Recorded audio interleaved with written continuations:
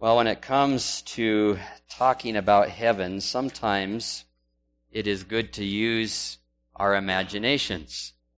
And so I thought this week that it would be good maybe to have some of our young friends at our elementary school help us out a little bit with understanding what heaven is going to be like. And so I asked Kayla Johnson, our kindergarten pre-K teacher, to have her kids share some thoughts about what they thought heaven was going to be like. And I want to share those with us as we start here today.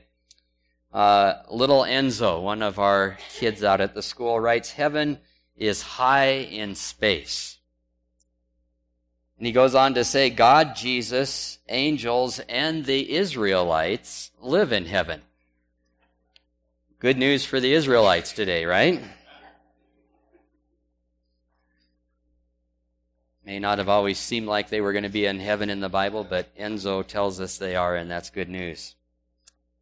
There are no bad words in heaven, and God can use his powers and create dinosaurs again.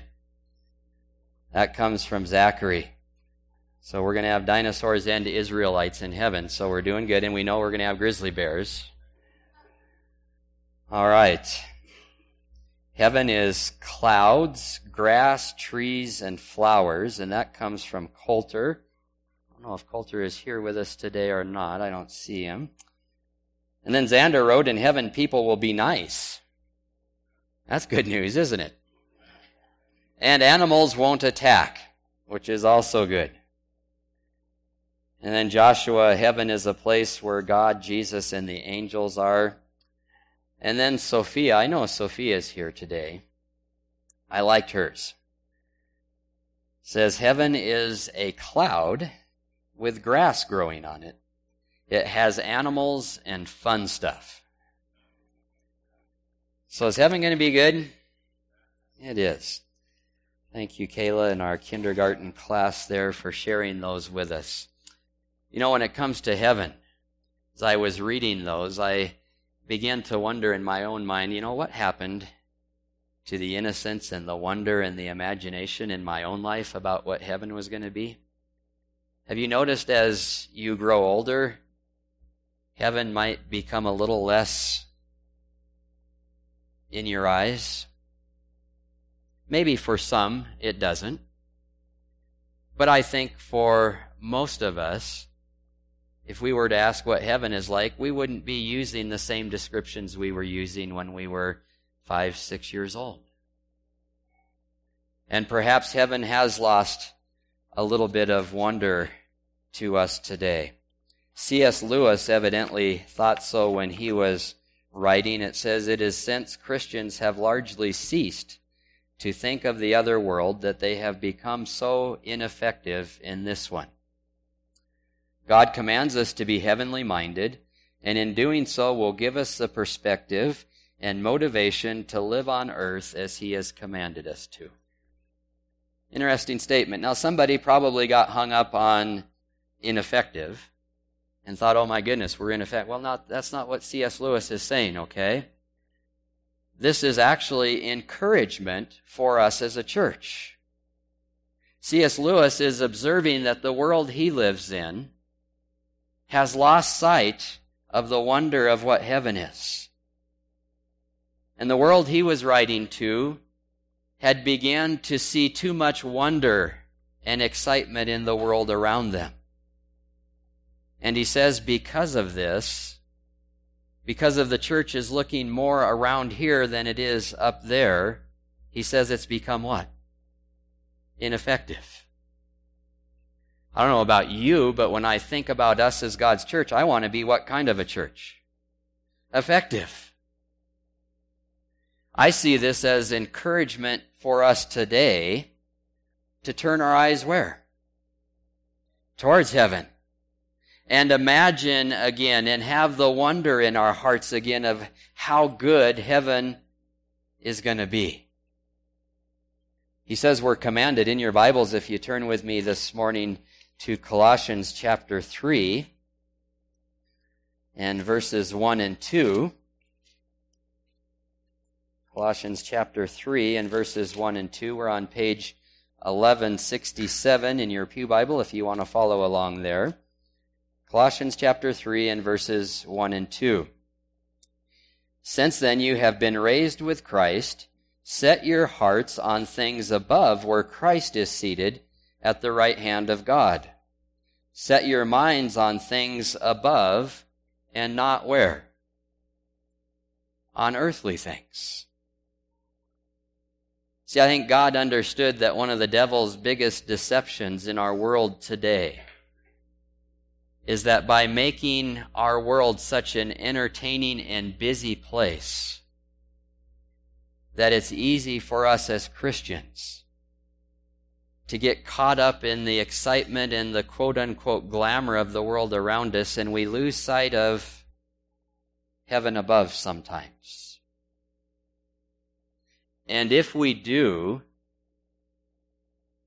as C.S. Lewis writes, we aren't as effective as we could be to the world around us. Because our motivation may not be quite the same when our eyes aren't on heaven. And so today we follow the instructions of Paul here. We are going to turn our hearts and our eyes towards heaven. The question that was asked today is, what is heaven like? Your Bibles, flip over with me to the book of Revelation in chapter 21. You'll want to put a marker in there or keep your finger there because we'll be spending a lot of time in Revelation, going to a few other places. But we're going to begin to look at what heaven is like. And perhaps in our hearts today, recapture, if it already isn't there, some of the wonder, the magic of what heaven is. It says here, "Then I saw a new heaven and a new earth, for the first heaven and the first earth had passed away, and there was no longer any sea. I saw the holy city, the new Jerusalem, coming down out of heaven from God, prepared as a bride beautifully dressed for her husband." Paul gets a glimpse of the heavenly city coming down, doesn't he? And it's a glorious thing for him to see, and he describes it a little bit later in Revelation 21. But as he sees it, he is reminded of something. This heavenly city reminds him of what? A bride beautifully dressed for her husband. Jump down to verses 9 and 10 here in chapter 21 of Revelation. One of the seven angels, who had the 7 bowls full of the 7 last plagues, came and said to me, "Come, I will show you the bride, the wife of the Lamb." And he carried me away in the Spirit to a mountain great and high, and showed me the holy city, Jerusalem, coming down out of heaven. It says, "Come, I'll show you the bride of the Lamb, beautifully adorned." And John goes and he sees what? Again, it's the heavenly city coming down. This glorious city that he again will show us is beauty beyond what we can imagine. But he's drawing our minds to something that is very important here. As important as the heavenly city is, John is pointing our attention to who? The bride of the Lamb, which is who? Jesus. This last Monday, right here in this church, I got to perform a wedding. Nobody you know, probably, so don't get too excited. Parents with your kids, oh my goodness. Not me. A couple from Whitehall that in their 70s got married on Monday. Now, they told me they were on their way to Billings. This was just going to be a very low-key thing. They've been married before, and this is going to be their ultimate marriage. And low-key, we're just going to wear our jeans, whatever. And so, very simple ceremony. We're just going to have a couple of witnesses. And so I decided, well, okay, they want to do it at 2. I'll get here about 12:30. and kind of work on what I'm going to do for their wedding. And I'm here at 12:30, and 10 minutes later there's a knock on the door. There's a whole bunch of people outside the church. Daughters, daughter-in-law, sons, grandkids, great-grandkids. We're here early because we all need to get dressed up. I was just wearing what I normally wear every day, and so I thought, oh my goodness, this could be good. But the daughter-in-law had insisted that the bride wear a dress and the groom wear a suit because they were getting married. When the daughter-in-law speaks, you listen. Or at least that's what I got out of this family situation. And so from there on, it was just a bunch of things happening, and we had the wedding here, and the bride came out from downstairs, and she was wearing this beautiful blue dress. And one of the fun things about being a pastor is getting to do weddings.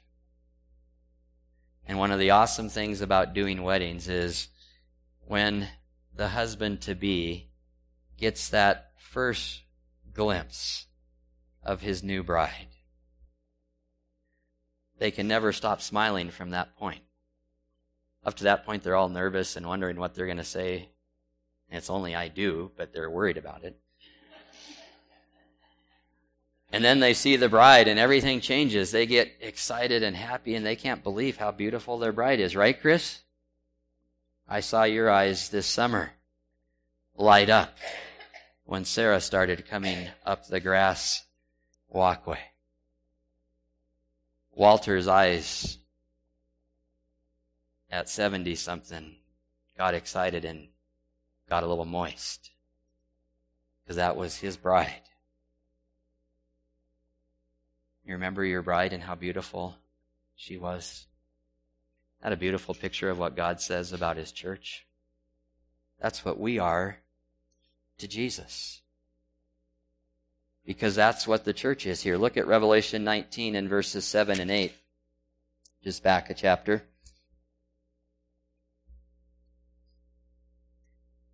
Let us rejoice and be glad and give Him glory, for the wedding of the Lamb has come, and His bride has made herself ready. Fine linen, bright and clean, was given her to wear. And the fine linen stands for what? The righteous acts or the righteousness of the saints. See, I think Jesus is telling us something very important about heaven that we need to get out of the way first and foremost, is that the greatest thing about heaven is going to be the beauty of God's church and His bride. That holy city that's described there with all of the, precious stones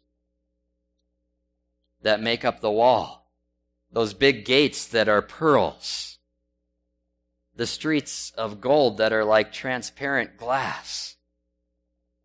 That isn't just to tell us that the heavenly city is going to be awesome and beautiful. That heavenly city represents who? That's us.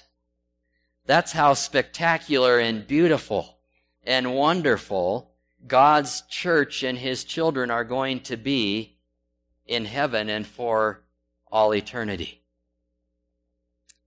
Look in your Bibles with me back to 2 Corinthians chapter 5 and verse 17.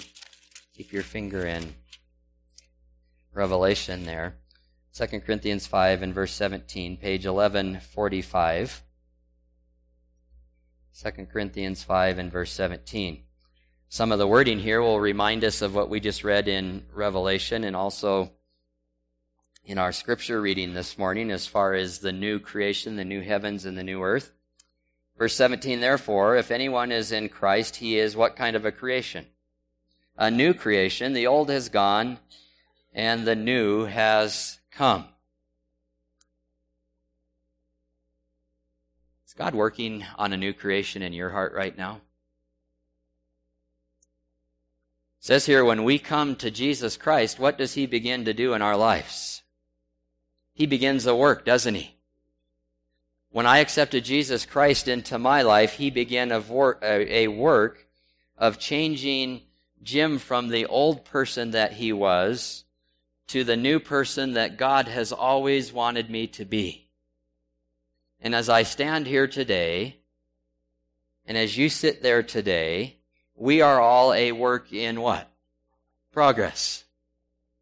I hope and pray by the grace of God that God is working in your heart today even in making you a new creation. How many of you are finished? I love the words of Paul. Not that I have arrived. I'm not there yet, but I continue pressing forward, striving to reach out and take hold of what? The prize. See, God's not finished with us yet. But when heaven comes, when we are in heaven, are we going to be a different product?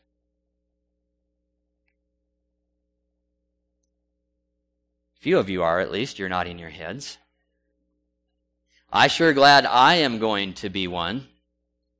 And I know you are too, just unsure whether you should nod or not. But the Bible says that when Jesus comes again, on that great day of the Lord, as Paul describes it in Philippians, that God is going to finish the work that He has begun. 1 Corinthians 15 tells us that when Jesus comes, in a flash, in a twinkling of an eye, that which is mortal is going to put on what? And that which is corrupt will put on incorruption and righteousness. There is going to be something different about us when we are in heaven than where we are right now. Steps to Christ is a book I love, and one of my favorite passages, paragraphs, just a little sentence out of there, talks about where I'm at right now and where we are at right now. Because in this work that God is doing in our hearts, in this transformation, as we stand before God, it tells us that Jesus in His perfect righteousness stands in my place. And therefore, when God looks at me, He sees me as if I have never, ever, what? Sinned. Is that good news? But you know what? Something is going to change when we get to heaven. Because I'm still going to need the righteousness of Jesus, right? But as we read when we studied the 144,000 a few weeks ago, that great multitude is going to be wearing, it says, their robes that have been washed in the blood of the Lamb. And like Adam, out of the hands of his Creator, before sin ever entered this world, we will stand before God, innocent and perfect. Because this old sinful nature that I carry with me now will be gone forever, because God has finished His what? His work. Does that sound okay or pretty good? I cannot wait to get rid of that old me. To not have him day after day trying to slow down the work that God is doing in the new me. There is a battle that is being waged. And when Jesus finishes His work, the battle is what? Battle's over. Now, did Adam still need the righteousness of Jesus before sin? Whose image was he created in? God's image, which means he was righteous and holy, right? Who made him righteous and holy? God did. Jesus did. In heaven, I'm going to be righteous and holy only because what? Jesus made me righteous and holy. by the blood of the Lamb. But like Adam, I'm going to be able to stand before God. No one in between. That's a scary thought right now, isn't it?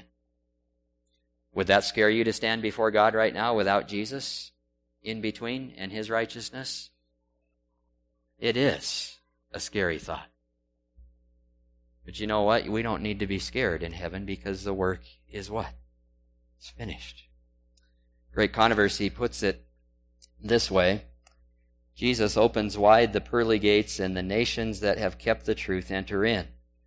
There they behold the paradise of God, the home of Adam in his innocence. Faultless before the presence of His glory, with exceeding joy, Christ presents to the Father the purchase of His blood. Oh, the wonders of redeeming love. The rapture of that hour when the infinite Father, looking upon the ransom, shall behold His image, sin's discord banished, its blight removed, and the human once more in harmony with the divine. What's heaven going to be like? Going to be pretty good when I don't have to worry about the old me anymore. And I'm going to stand in complete innocence before my God. As Revelation 21 reminds us in the last verse, never again will sin ever enter in to God's kingdom. Never again will there be anything like that in my heart or yours. And that's really, really good news. But as I think about that, standing there in the innocence like Adam did before God in his created form, I'm reminded of something else. Not only am I going to be spiritually changed, but there's going to be a physical transformation. Because again, I'm made in whose image? In God's image. And the last time I checked, God didn't need these. When I go to heaven, when I'm heading up, the biggest, hottest, fiery patch I can see is going to catch these. And I'm never going to worry about forgetting them again. I'm never going to pick up God's Word and have to do this to see again. And some of you may be throwing your hearing aids towards the same place. The last time I checked, God didn't wake up stiff and sore when He got out of bed. God didn't have to go see the dentist and get his wisdom teeth out. God didn't have to go to the doctor. God didn't get a cough in December that's still nagging along in the end of February. We're physically going to be different, are we not?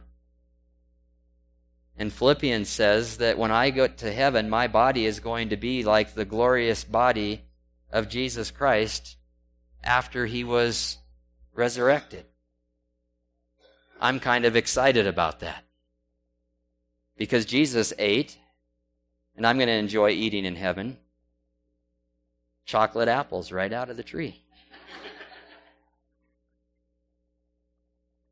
And I'm going to enjoy leaving behind all of the stuff that we have physically here when I get there. No more sorrow, no more pain, no more suffering, no more tears, no more death. It's all gone. We are 100% physically again in the image of God. That's going to be incredible. Again, from the Great Controversy, in the beginning man was created in the likeness of God, not only in character, but in form and feature. Sin defaced and almost obliterated the divine image. But Christ came to restore that which had been lost. Restored to the tree of life in long-lost Eden, the redeemed will grow up to the full stature of the race in its primeval glory.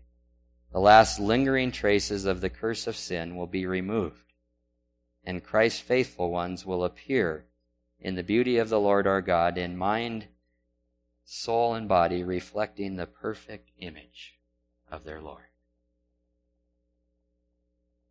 Again, that's going to be pretty cool, isn't it? Remember some of the things Jesus did after he was resurrected? That first night, disciples were locked in the room. Jesus got in without opening the door. I'm going to be able to scare my wife like I never could on this earth. Here you have to be real quiet opening it. I can just go right through and bang. And then, remember when he went back to heaven? He just went. We're going to be able to just what? We're just going to be able to go. It's going to be pretty cool, isn't it? And I can't wait. And you know what? Let your imaginations go.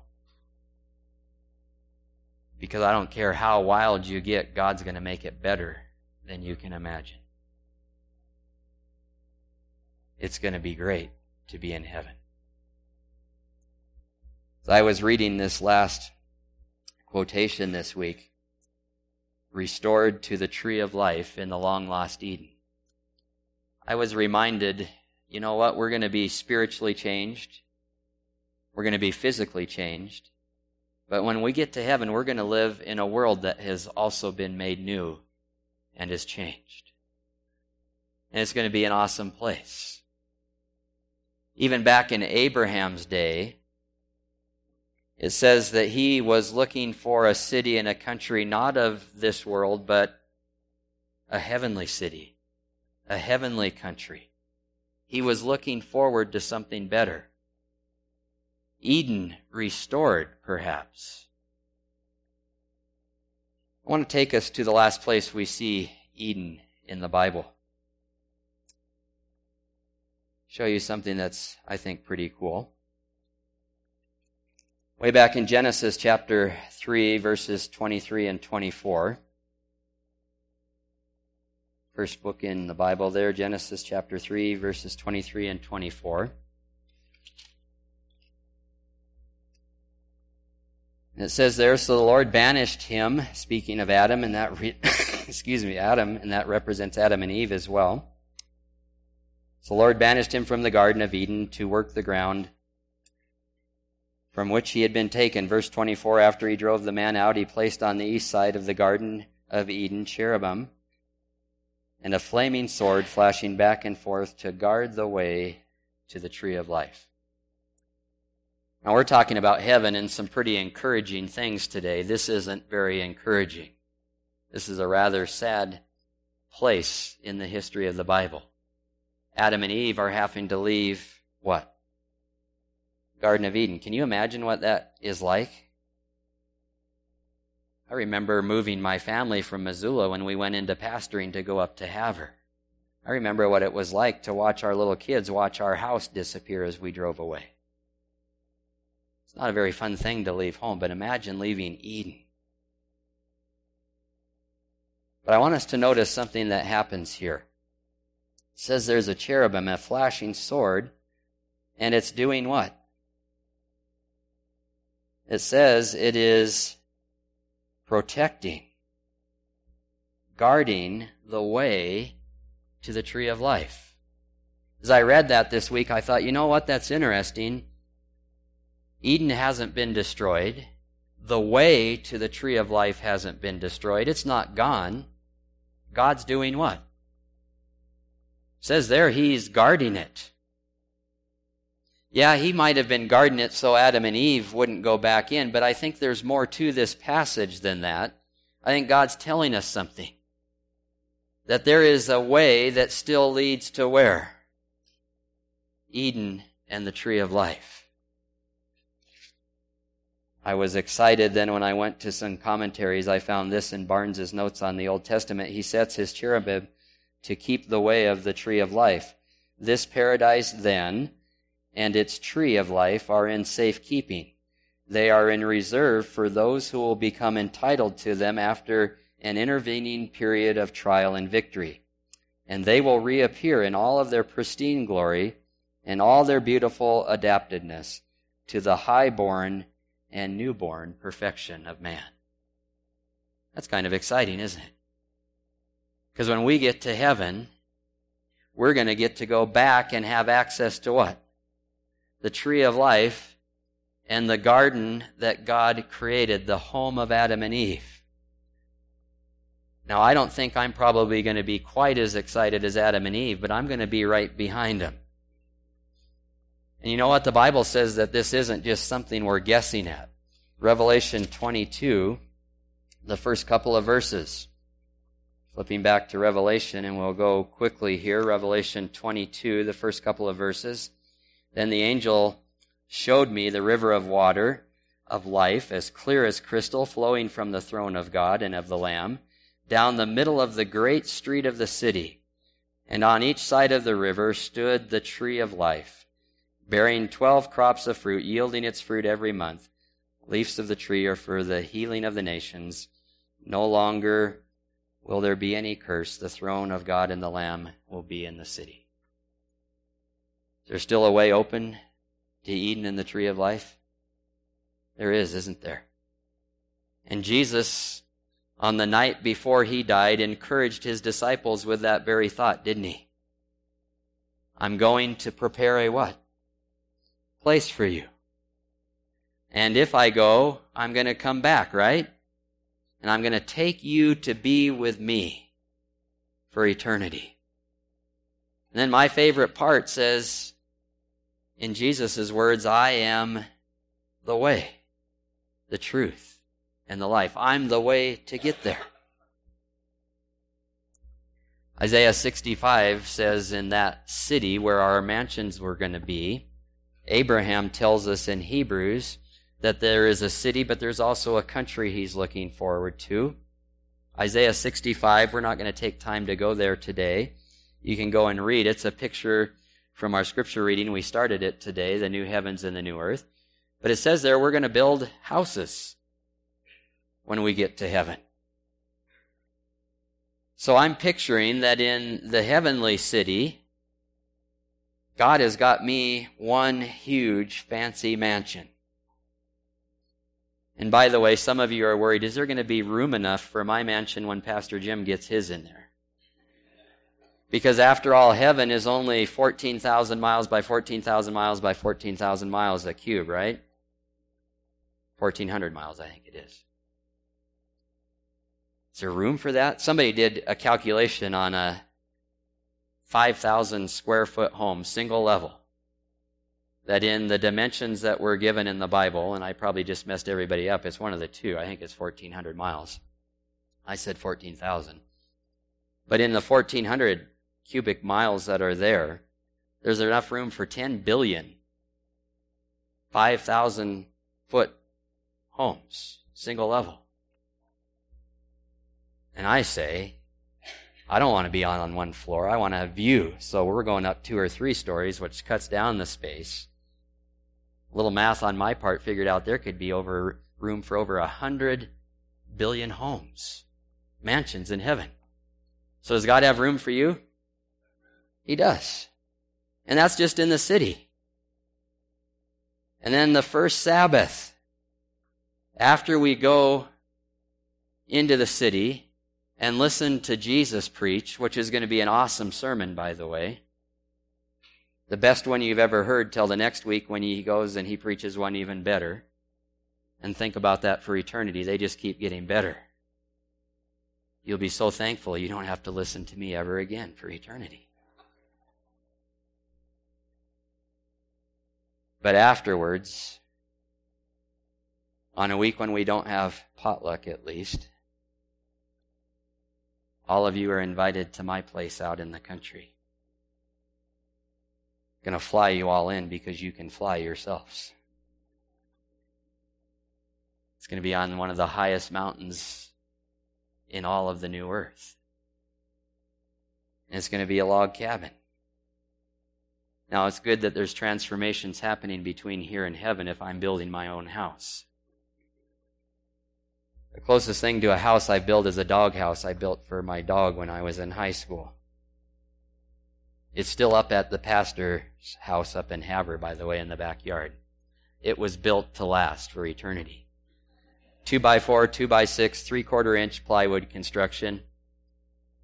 But there was something weird. I put it together and then went to put the plywood on the sides, and plywood was square when I got it, but it wasn't square by the time I went to put it on. I don't know what happened to it. I had to cut all of these angles to make it work. So if my cabin looks a little weird up there, you'll know that God left my building skills as they were down here. But nonetheless, you can come, and as I mentioned in this children's story, when you get there, again, let your imaginations go. My front yard's going to be filled with grizzly bears. And you're going to have to pet and hug and wrestle your way into my house. And you're going to love every minute of it. My house cat's going to be a mountain lion. Some wise guy in Whitehall said that I would have a bobcat.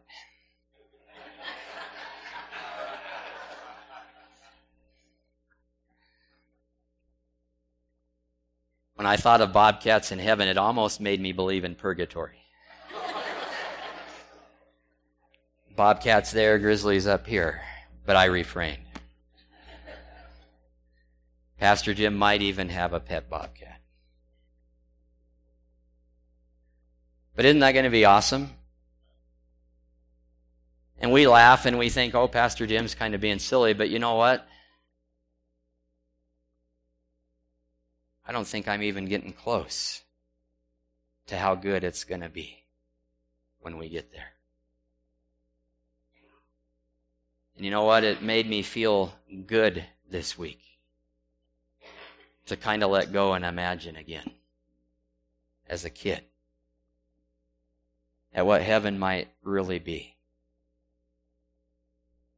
And I hope today you, in your mind, have let go a little bit and imagined what heaven might be for you. And the only thing I would tell you is, whatever you imagined, it's going to be a whole lot better. And that's what heaven's going to be like. I don't know exactly what it's going to be like,